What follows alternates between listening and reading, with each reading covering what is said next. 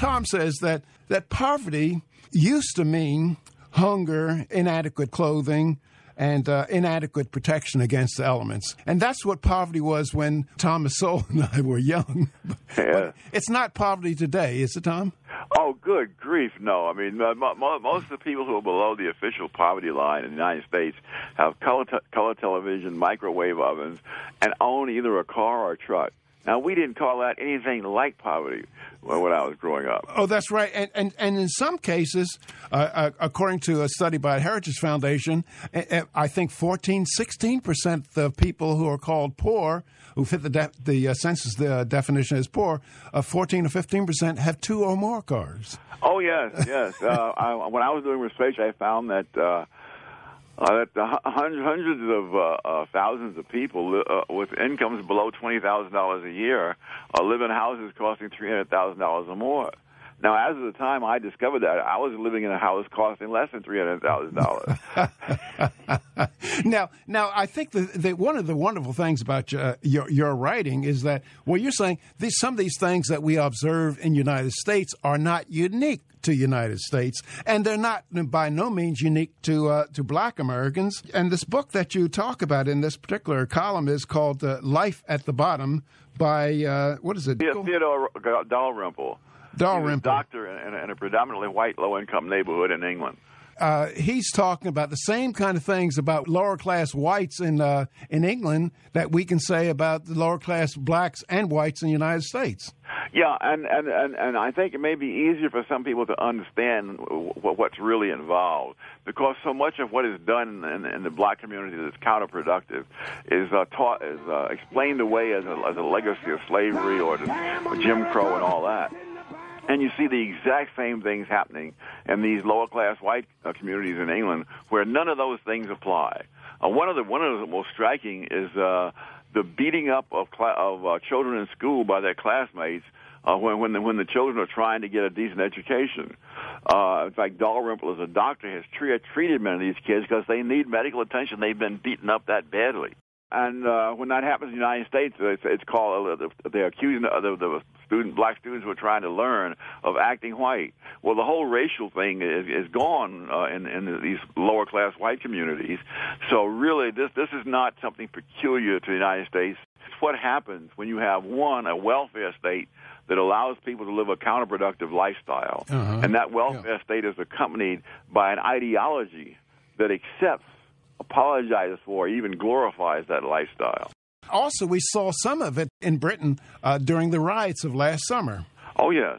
I love people who say these riots are a result of anger at poverty and so forth and so on. And there's never been so much anger as there is today when there's so little poverty. That's right. And you see the rioters sometimes in designer clothing. Well, yeah, I mean, it's one thing back in the days when poor people were desperate and would steal bread. In all these riots that I know about, I have never seen anybody break into a bakery and steal bread. They're stealing television sets and Xboxes and all this stuff. Oh, absolutely. Now, there's another very interesting article that you have in your book called The Older Budweiser.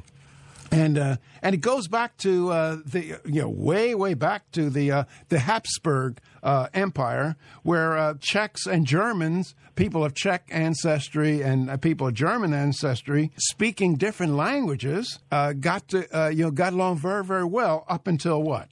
Up until you got a rising class of Czech intellectuals who resented the fact that they had to learn German in order to get ahead. Now, this they blamed on the Germans, but they should blame it on history. The fact is that the Western European nations had written languages centuries before most of the Eastern European nations, mainly because the Romans conquered Western Europe and brought Roman letters. It was centuries later before they began to have letters for the languages of Eastern Europe. Well, what that meant was that if you wanted to learn, science or any serious subject, you had a better shot at it if you learned some Western European language, in this case German, rather than be confined to the local language. And the Czech intellectuals started telling the Czechs in Budweis, saying, there had to be cultural identity. Oh, that is really locking people in a blind alley. I mean, we call it multiculturalism today. To me, multiculturalism is like the caste system. It means it confines you to where you happen to have been born, regardless of how many opportunities there are in the world for you to advance by learning something else beyond where you were born. Yeah, right. And we see that in the United States as well. Oh, absolutely. And it's led by the intelligentsia in our country on college campuses. They even have vice presidents for diversity. Oh, gosh. Oh, yes. I mean, spending millions of dollars all over the country at universities by having all these nonsense offices that did not exist yesteryear. That's true, but the vast amount of money that they waste is really the least of it. What they really waste that's more valuable is the time of the students who, after all, are young and inexperienced. They may think it's wonderful to sit around and rap about racial issues or glass ceilings and all that kind of stuff. But none of that is going to allow them to have a marketable skill when they leave that institution.